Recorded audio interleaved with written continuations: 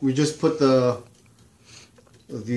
cable bracket at the back end. So we're gonna now install the carriage, or the carriage back into the printer frame. So we're gonna just move this up. Careful not to tangle up the timing belt cable. So I actually put it inside the head for now. You see that? Grab the bar that you removed. Make sure you don't reverse.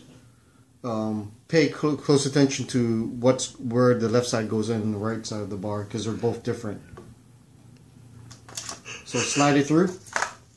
Go through the left here side of the printer frame, and then you want to pivot it into the right side right here, just like that. And then what will happen is it will just drop down, just like that. Next, get the timing belt. Make sure that it's not tangled still. And you see that? I just feed it through so that you can, well, what I would do is I would clip it on the right side of the gear first, just like that. So you don't get anything tangled. I just leave that aside for now. Then the next thing we're going to do is grab the gears. One for the left, one for the right. So let's go on the right side first. And so we're going to put it in place here. You may need to lift it up as well. So that's what we're going to do, is lift it up, lock it in place. And you need the locking washer. So we lock that right there. Perfect. And the other side, same thing. But the only difference is make sure the gears line up. Meaning that the arrow lines up with that arrow, or the blue mark that you have had before. So in order to do that, I lift up the gear shaft and I spin it to line it up. And once it's lined up, just like that, lock it in place. If you find you have an issue with it, you can spin the smaller gear to line it back up. But as long as you didn't touch any other gears, it should be fairly straightforward to line up. Lock washer, put it in place.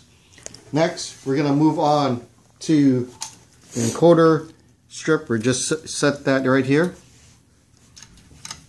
And it goes in the top. There's a small little gap here in the printer frame that it goes into. So, see that? It's still loose here, which is normal. That's completely normal. Because what you have to do next is get the mounting bracket and this little plastic clip installed. So what I'll do here is I install this bracket first. Just like that. It's not going to go in completely correctly, so you may have to pivot it around here and play with it a bit.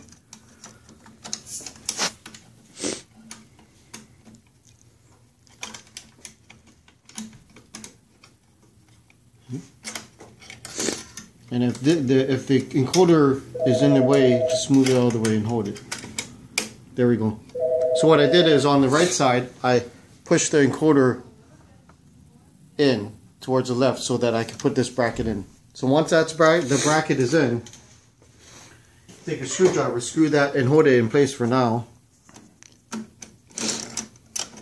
Oh, it came out.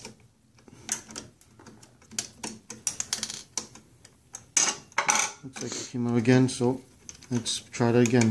There we go. And screw this back in.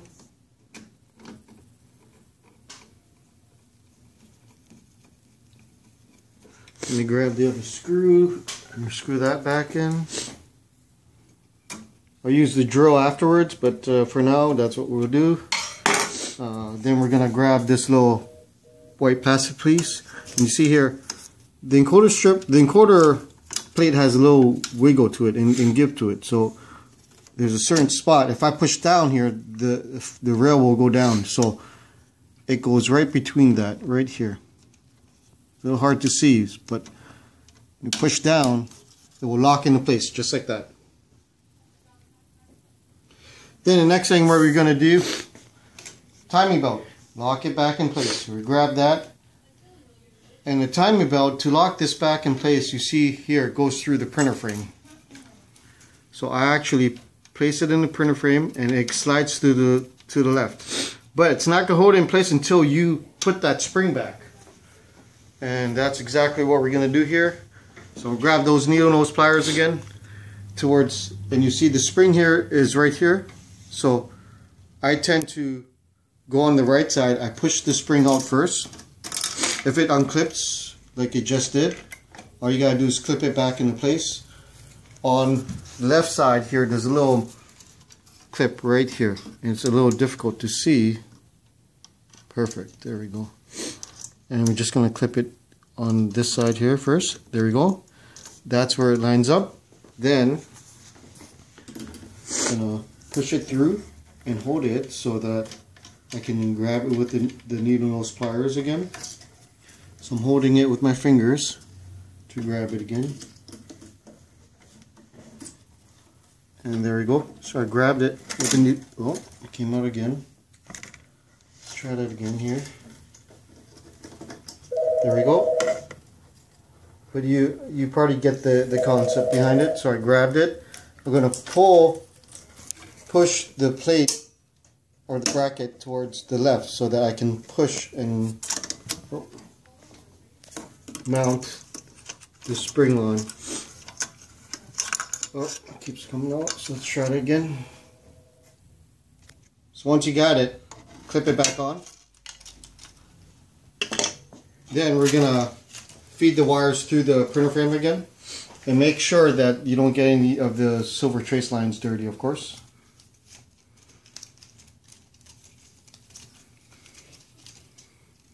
So the wires are going to be 13, 14, 11, 12, or 11, 12, 13, 14. Feed it through here, just like that. Plug the cables back in. You got 11. Yours will be numbered, of course. 12.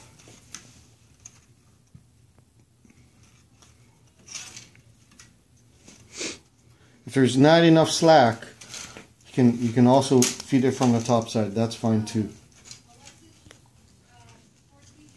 11, 12. These are supposed to be bent there for a reason, because they actually insert into the socket that way. Make sure the teeth or the trace lines aren't damaged, and they go right into 13 and then 14. Next, so we got it looks like everything's in place. The next thing is feeding the encoder strip through the back of the sensor. This is going to be tough to see, but if you go through the side of the printer frame, you should be able to see it goes through the top sensor right here.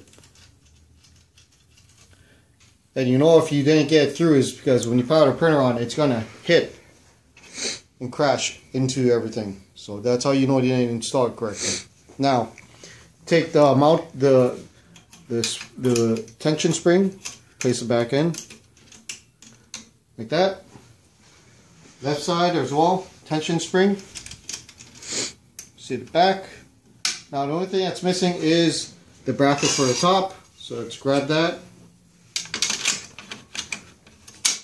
Make sure it's set in place. I'm going to grab the Phillips screwdriver or Phillips drill. Not the first one here. Second one. Opposite corners. And you can go from the bottom here to lift up the halogen lamp and screw this back in place as well. Just line it up.